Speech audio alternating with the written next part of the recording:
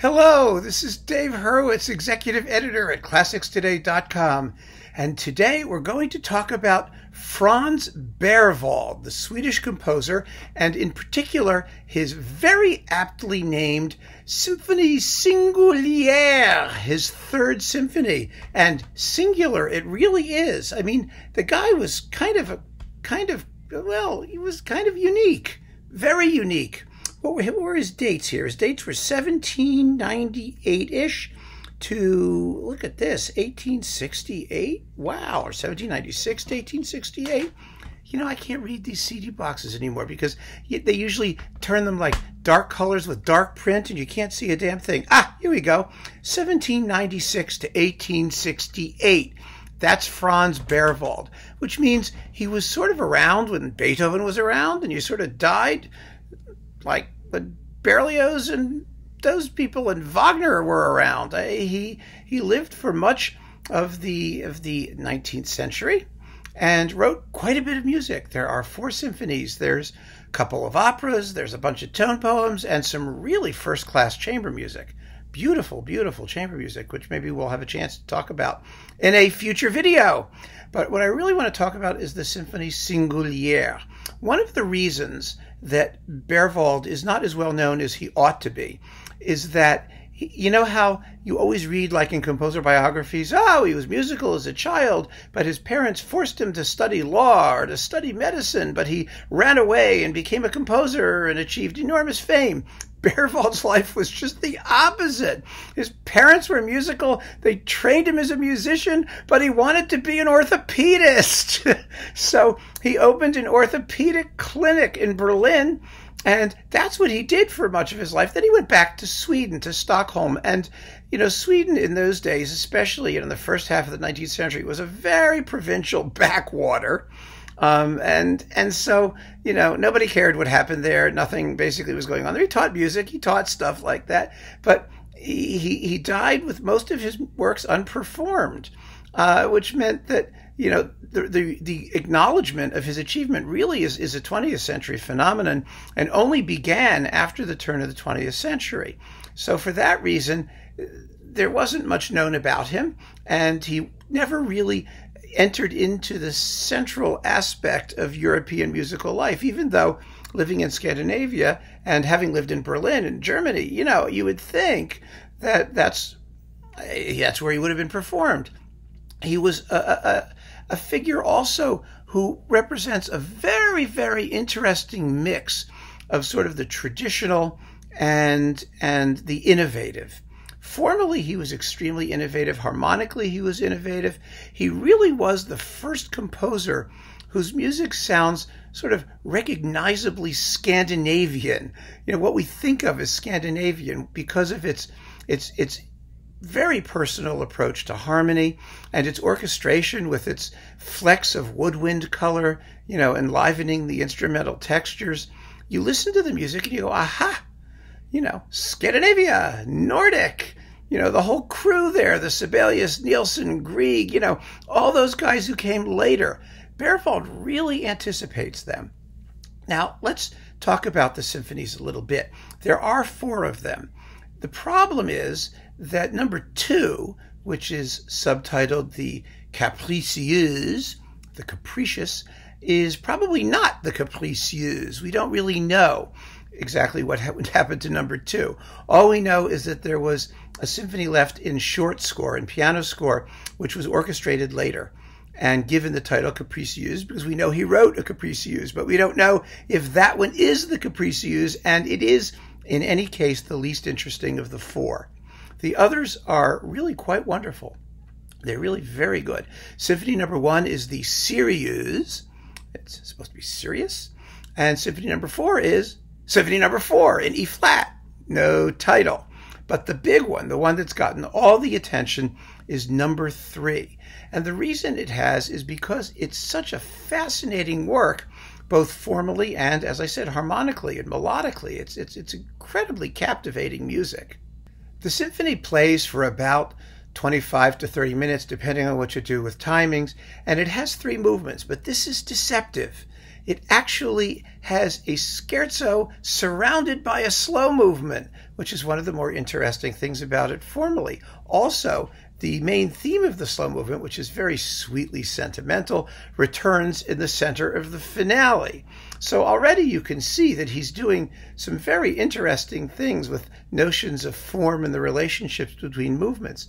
Just as interesting is the music's sound. I mean, it really doesn't sound like anybody else. You'll know. I'm going to play you a sample of it, and you'll know exactly what I mean. But for example, the first theme of the first movement is just dum bum bum bum bum bum bum bum bum bum bum. That's basically what it is. It's like two notes in a rhythm. But what makes it sound distinctive is the fact that it gets repeated with different harmonic backing. And this gives it an absolutely wonderful effect. I mean, you can't get it out of your head, but if you try and like hum it, as I just did, it comes out sounding like nothing. It sounds completely useless. And so in order to actually get a sense of just how marvelous it is, you have to hear it in certain long stretches so you can hear the changing harmonic patterns that he's working with. I'm going to play you a bit of it, and you'll hear for yourself. It's sort of a more extended excerpt than I usually do, because I want you to hear the entire thrust of it, because Berwald was able to, although his symphonies aren't very long, they tend to express themselves in longer sentences. It's part of his uniqueness as a composer. Listen to this.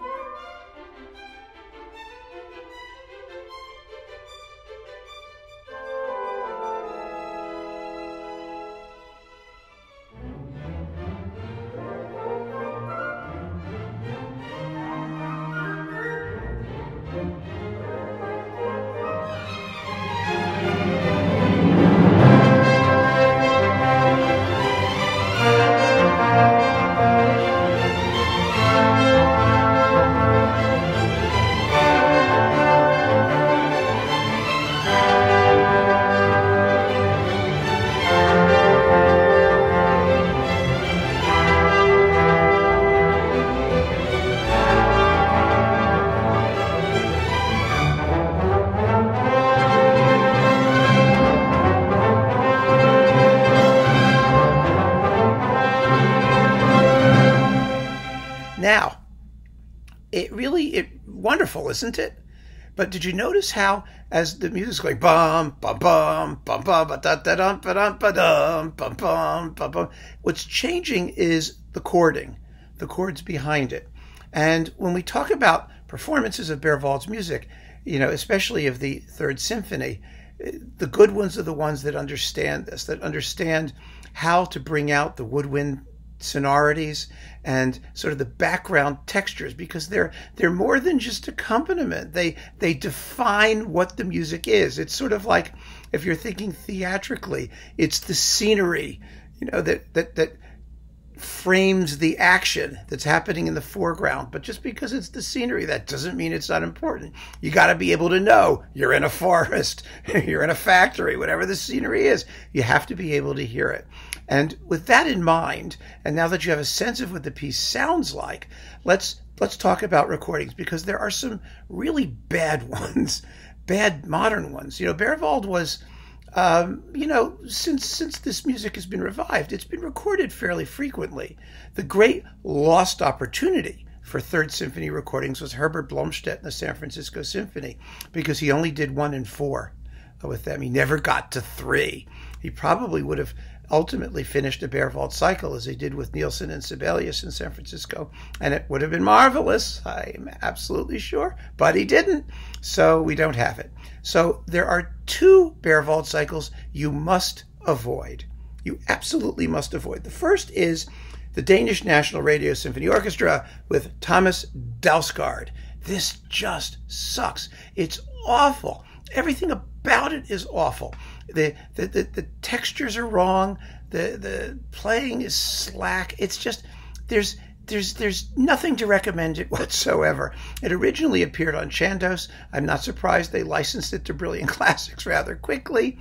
Dalsgaard is such an odd duck as an interpreter. You know, lately he's sort of jumped on the period instrument bandwagon, and he made all those recordings of big romantic works for chamber orchestra, for Bis, which are mostly appalling. And now he's in Seattle. He's done some nice things. I don't get him. I don't get him. He's on again, off again, sometimes very dogmatic and seemingly anti-musical, at other times enormously compelling.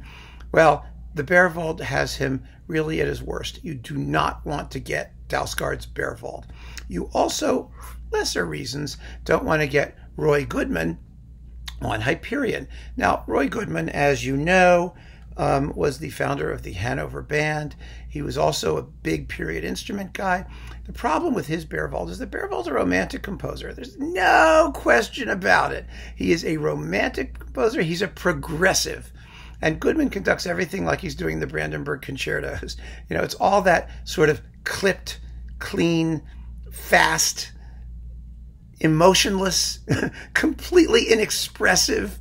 It's not idiomatic stylistically. It's not very compelling. So let's leave those aside. I just want to tell you about them because they're around. They may be easy to find, and you will be seriously misled if you decide to go for them. But there are some marvelous performances of Berwald's Third Symphony, not the least of which is Igor Markevich. Oh, you just love this guy. I mean, and he did this with the Berlin Philharmonic, and it's in mono, but it's in really good mono. You also get Schubert's Tragic Symphony with this. You know, he doesn't take exposition repeats. It doesn't matter. These are wonderful, wonderful, wonderful, wonderful Berwald performances if you hear them. And I do want to point out that I have on insider information that there are 2 big Markevich boxes coming from Universal, his Philips recordings and his DG recordings. Hopefully they will be complete sometime in 2021, and those may be worth waiting for. But anyway, Markevich is where we start with Berwald. Where did Markevich hear of Berwald? I mean, the guy had just this wonderful curiosity about music of all kinds, and he played it all like gangbusters. Oh, he's such a joy. He really is. Next, the Berwald cycle, that's sort of the standard that we all learn these pieces from, were these recordings for EMI with Ulf Björlin and the Royal Philharmonic on EMI, now Warner. This thing is probably out of print. You may be able to find it. I don't know, but you get all kinds of stuff in here. I mean, you get all the symphonies, you get concertos, you get his tone poems. It was really a nice 3-disc set. I don't think the performances are the most compelling, but they're very good, and they won't steer you wrong if those are the ones you've got. However, there are 2 Berwald cycles. 2 Berwald cycles that really are worth paying attention to, modern ones that are top-notch. The first is on Naxos. It's really quite fine. I'm taking this little thing out because of the glare on the plastic. Here you go, Aku Kamu with the Helsingborg Symphony Orchestra. These are absolutely lovely performances. They're on 2 separate discs. So you can start with this one, which contains numbers 3 and 4, and his piano concerto in D major, which is a wonderful romantic piano concerto. Absolutely first class. I don't understand why people don't play it. Maybe it's a little short, or it's because it's Berwald. It's another work that was never performed until like the 20th century, but it's very, very good. So that is where the music sample I played you came from. And as you can hear, it's a dynamic and wonderful performance, and you hear those woodwinds. You really hear those woodwinds, those woodwind chords behind the tutti in the first movement. And just to prove it, I'm going to play it for you again. I want you to hear this sample again. Just listen to it again.